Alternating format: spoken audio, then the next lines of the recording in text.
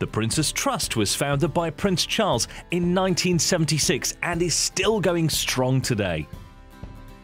My name is Faye Savoury and I run a business called Bear Hugs, which sells hug-in-a-box gift hampers, and I'm also a young ambassador for the Prince's Trust. So I first went to the Prince's Trust coming up for 3 years ago now, when I had been unemployed for about 18 months.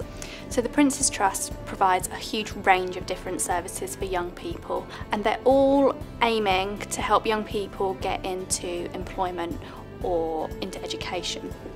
And the programme that I accessed with the Prince's Trust was the Enterprise programme, and that helps young people who are unemployed and aged 18 to 30 start a business.